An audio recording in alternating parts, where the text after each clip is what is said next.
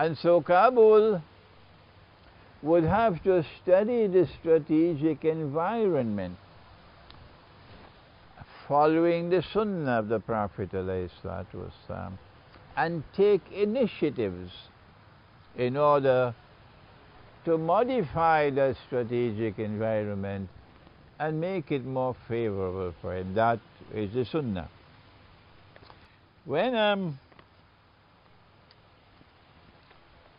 When Kabul wakes up, and when you create a generation of scholars who are capable of turning to the Quran to deliver the substance of a Khilafah state, then Kabul will have to deliver to the world, spectacularly so. And the diplomats in Islamabad, in the foreign ministry, will be left wondering, where did this come from? Kabul will give to the world, listen carefully, not just what is a Khilafah state, but what is the Islamic conception of an international order? What is the Islamic conception of an international order? What is Pax Islamica? The modern West gave us Pax Britannica and gave us Pax Americana. And Israel is now poised to deliver Pax Judaica. How does that differ from Pax Islamica? They don't teach this subject in the Darul Ulum. And I cannot today, in the limited time that we have, I can't give you a lecture today on the Islamic conception of an international order, or Pax Islamica. That will have to wait for another day. But it is a beautiful subject, the Islamic conception of an international order which emerges from the Quran. But Kabul will have to do more than that. It's not going to be easy. If you want to establish a genuine Islamic Khilafah state, because the first thing we look at to judge whether or not you are a Khilafah state is not your external relations, it's your economy. It's your economy. And if you give us a bogus economy, like the one which obtains in Pakistan, a bogus economy, an economy which produces over time slave masters and slaves.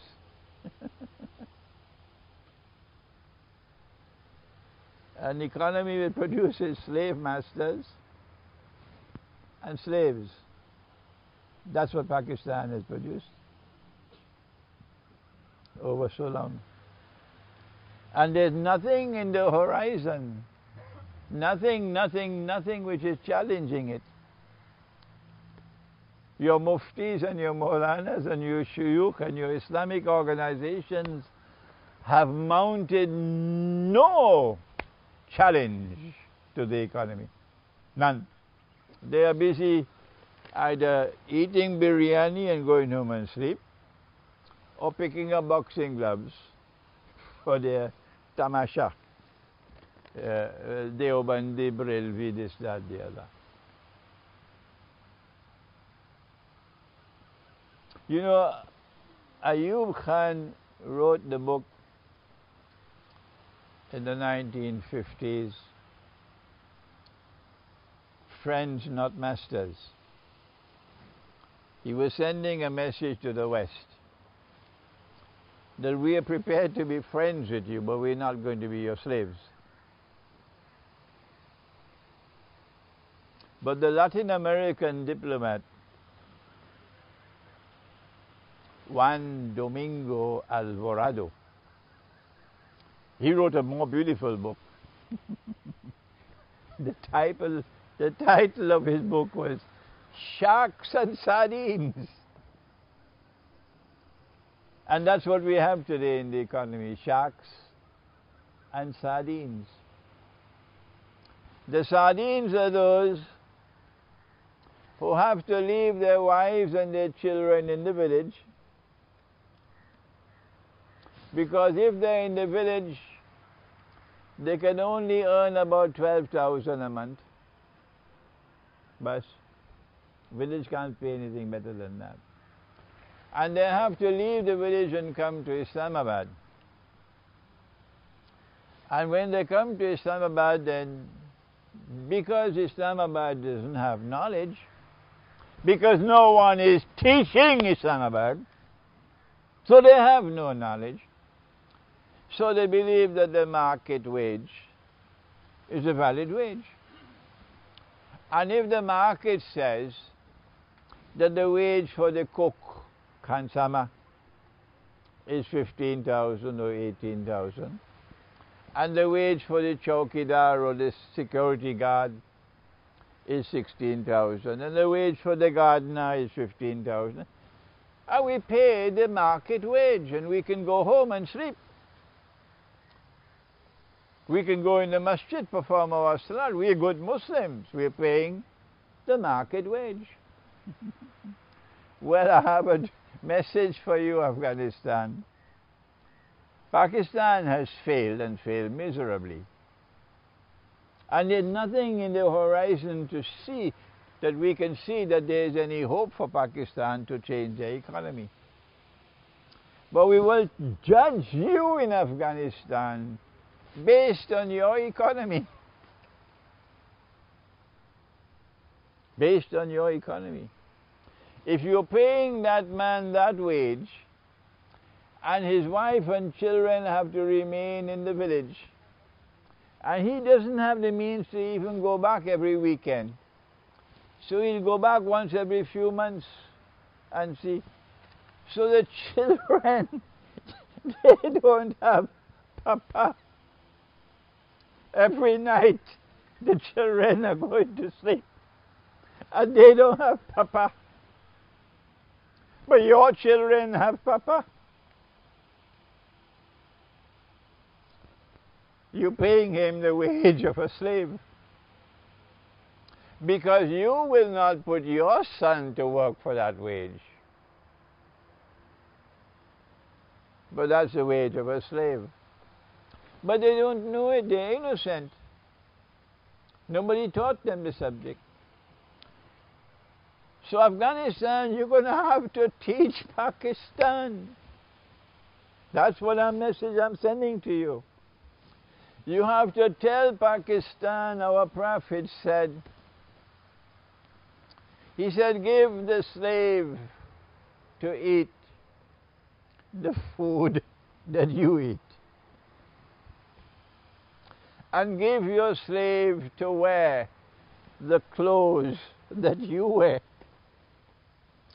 And mashallah, there are Pakistanis who are very kind to their servants and treat them very nicely, alhamdulillah. I just got the news. I spent the night in Naushera, beautiful city, green and nice. And I learned that the man who is employing the chowkidar, he built a house for him so that his wife and children can come, so the children will have papa. So this is Pakistan. But what do? Give your slave to eat the food that you eat, and give him to wear the clothes that you wear. Answer: until such time as you can eliminate riba from the economy, you can't be called a Khilafah state.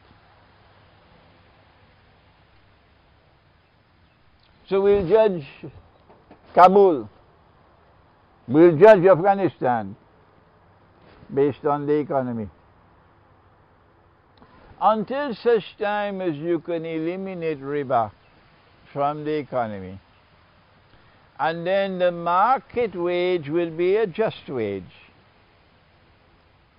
That with this wage, this man is able to maintain his family. He can bring his wife and children from the village, he can get a home, he can spend enough to be able to maintain them. Until such time, what do? Answer: if you have to employ servants, then you have to make them part of your family. You cannot negotiate a wage with them. No. You have to find out what are his needs. How can I get him to bring his wife and his children so the children can have papa? How can I provide a place for them to live? They must have enough food to eat. They must have clothes to wear. If this man is going to work for me full time, then I have to ensure that his family is taken care of. But not, this is for Pakistan, but for Afghanistan, it is not possible to restore the economy that the Khilafah state requires if you continue to have this bogus monetary system. So what they could not do 25 years ago, may Allah open a door that they'll now be able to see the light and bring dinar and dirham as legal tender in Afghanistan. Nobody in Pakistan is calling for that. No mufti is saying that this paper money is haram, none. Secondly, not only do you have to bring dinar and dirham back as legal tender, but you have to ensure that you are not a member state of the IMF, because the IMF prohibits the use of gold as money. And forget it about being a member of the United Nations. If Afghanistan establishes that profile, Pakistan, you're in trouble. Oh, yes. Secondly, you cannot have a banking system in Afghanistan with money being lent on interest through the commercial banks to the front door, and then money being lent on interest to the Islamic banks to the back door.